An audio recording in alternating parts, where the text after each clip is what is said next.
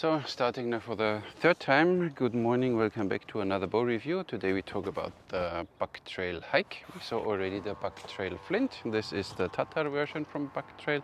Flint was the Ottoman style. Looks pretty neat. I unboxed it now already because I do this video now the third time. My camera simply failed to record 2 times, so I hope it will work now. The bow was provided by Malta Archery. What can I tell you? You get the bow, the string, the sleeve, and a nice documentation where everything is written down. And this bow is a Tatar laminated, has a length of 52 inches. The string is 48 inches. The brace height is 7. The poundage of this one is 40. And you can have this bow, I think, from 25 to 50, if I'm not mistaken. And the max throw is 31 inches. So 54 inches from knock to knock, fall on the floor of course, and the arrow pass 19 millimeters or 19.5. Of course you get a string. Let's see again, the longer part is usually the bottom part. Pretty bow. Oh, is it windy? So stringing, easy, no problem at all. Looks neat, looks good. We have 7 1/4. It's fine. Maybe the string will stretch a little, then we are at 7. Looks very good. It's stiff and good stiff, so it's not a problem. Let's see. Looking good. Handle is a little small, but it's normal for me. Ooh, nice. 28, 29, 30, 31. No stacking. So at 31 we don't have stacking. You could throw this bow most probably with 32, but we keep it at 31. Look. Was now a little. Yeah, we need to shoot this one now. So with 9 grain per pound, 40 pounds at 28, 31. So I guess we end up at 48 pound. Then the 330 grain are a little too lightweight, but we still shoot them now. So I think they're a little too lightweight, 330 grain. We will measure then the bow what it has, but simply nice, fast, little vibration in the handle, but you feel it. So 400 grain should be then kind of like in the ballpark of what you should have, I guess. Let's see. Oh yeah, nice. Center shot. You still feel a little vibration in the handle. Might disappear over time, but it's there. But nice in the group. Shoots nice, does everything. As said, handle is a little small for me. You have a narrow arrow pass, 7 inches brace height. Pretty well good. Pretty well good. Pretty neat. When we talk about the price, we didn't talk about the price. At Malta Archery you get this bow with the string and the sleeve, obviously.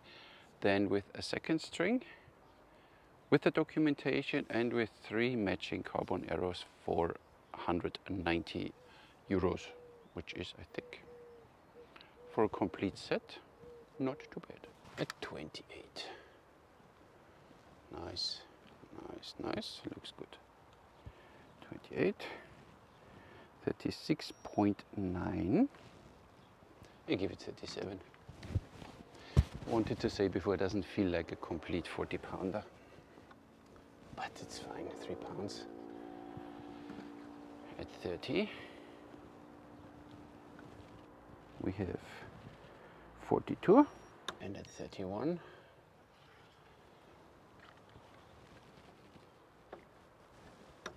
it's here, we have 44.5. 7.5 pounds in 3 inches, gives you 2.5 inches per pound, just fine. No, let's see, 28. So draw is nice of this bow. Looks a little uneven here. Don't know why. Look, you see that? It looks very uneven. So I have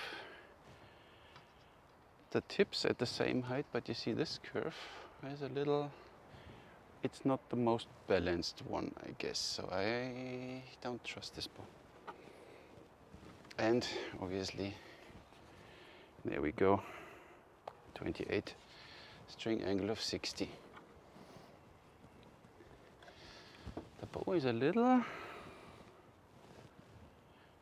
this one bends quite a lot, so this way around would be nicer to shoot, because then you have the weaker one on top. This one was, you saw it on the video, a little out of shape. But mass production, this is what you get. So you get nice ears, very thin, very sleek, nice made, really well crafted. This white small string pads, we know them already. Nice made. Limbs look good. Handle part could be a little bigger for me. You have these arrow passes in, I think, ABS. Here these transitions are, yeah, they could be a little nicer. Here it's a little scratchy, you hear that? Here it's smooth. On the back it's smooth. The Hayk. Nice leather handle with a really nice seam, nice made. There you have the description on the bow. So overall it's nice. It's only on the tiller you saw that the lower limb is a little coming in a little more than the upper one. So this is things I am not the biggest fan of, but as long as the bow works, it's fine.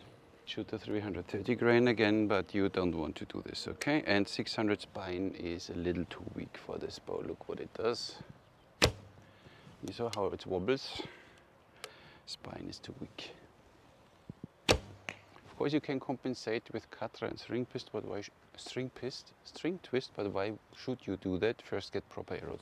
They work with your bow, and then improve the performance. But don't, you know, make everything depending on already Tatar and string twist. So they are 400 grain and 400 spine. No, 500 spine. I forgot now. 500 spine or 400. 400 spine, yeah. They're stiff. Oops.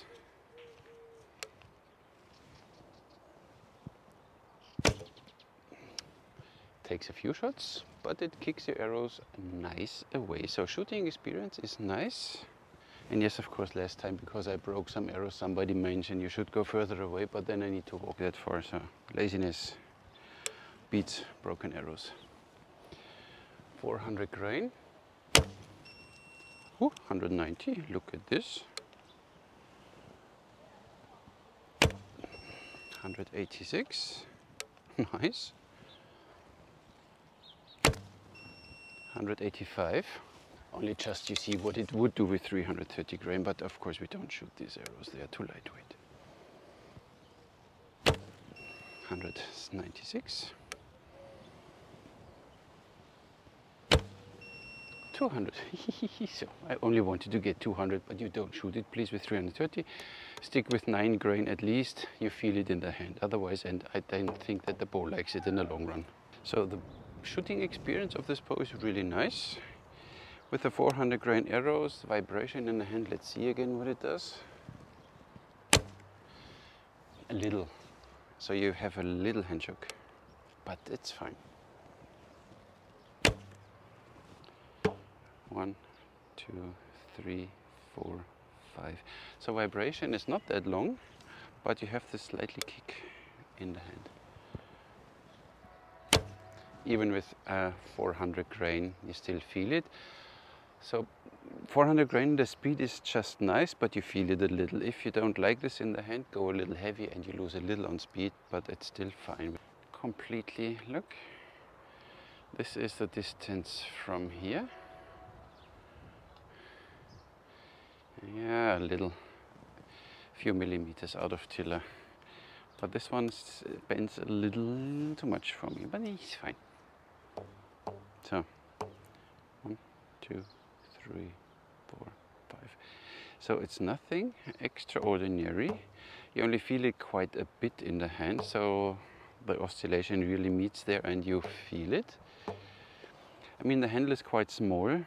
If you don't like it, you can double up the handle to fit your European hand, like I would almost have to do it when you see the handle is really quite small, but it's doable, so it's nothing, it's not too bad. It's not too bad, not too bad. How could I live without my Sungu arrows, huh? Upside down. When you have a nice arrow pass, it's quite easy to see.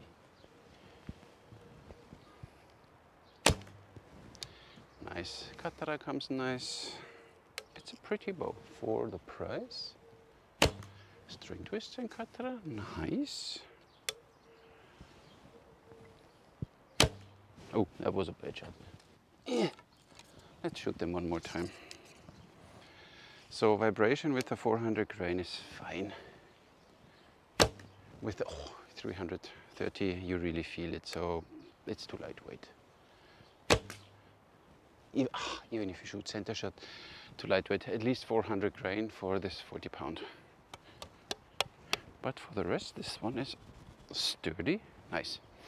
And you don't have stacking at 31 inches, which I like a lot, obviously.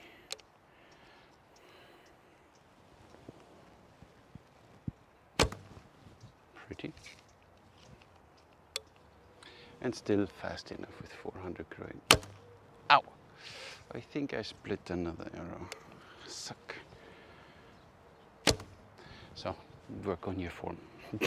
And if you are looking for a bow for horseback, this one, I guess, will do the job just nicely. Look, takes a few minutes until you get used to it here, but then even this is no problem at all.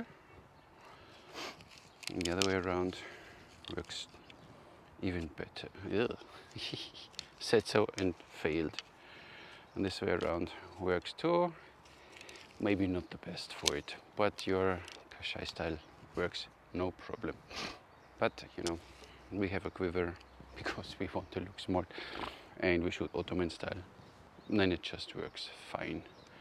So this bow does whatever you want for a relatively good price, I would say. Laminated bow with a good performance. Little handshock, 190 euros with 3 arrows, matching arrows obviously, so custom made matching arrows for you. A second string, sleeve and description. A no-brainer. And it's seriously one of these bows you don't want to put out of your hand because it's just nice to shoot. It's not this extraordinary whatever feeling, but this one simply is fast, shoots nice, draws nice, does string twist Tatar very nice. This is a fun shooter, so budget-wise, I would recommend this one. Now you saw the bow in action, the Hayk by Bucktrail. What you get in the package. So, and I do now the packaging from Malta Archery because they provided me with the bow. You get a bow, a string, a sleeve, a documentation, and an extra string. Gives you 8 out of 10. Handling. This bow is easy, very easy to string. It's stiff enough so it doesn't wiggle. So beginner, no problem to string this bow. So for the handling of this bow, totally no problem. I would give it 10. For the build, it's nice made in the most parts. I mean, I like the seam. It's nice, almost seamless.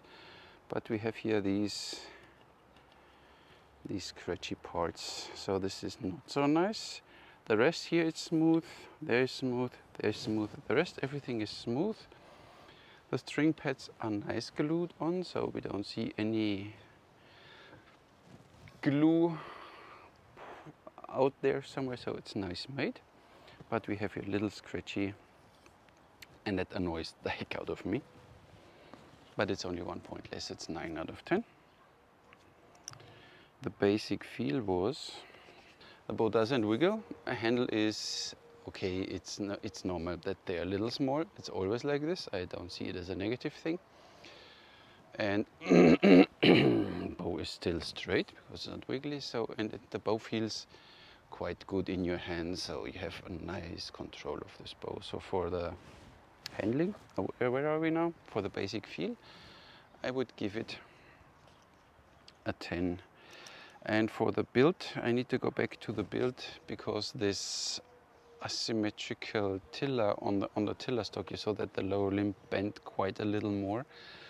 I don't like, so instead of 9 points, I give it 7. So I give you 2 points less because this bow is not really the most balanced one. But this can happen, should not happen, but happens in mass production. They simply go through it, bam, bam, bam, bam, bam, and you know, this is what you get. But of course, this is what you pay for. The draw experience, this is,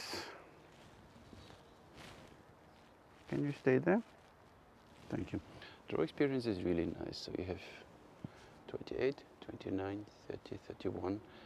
Then it gets a little stiff after 31, but this bow would do 32, but we don't go there. And as you saw, it's 2.5 pounds per inch. It's just, doesn't get any better. Draw experience, 10.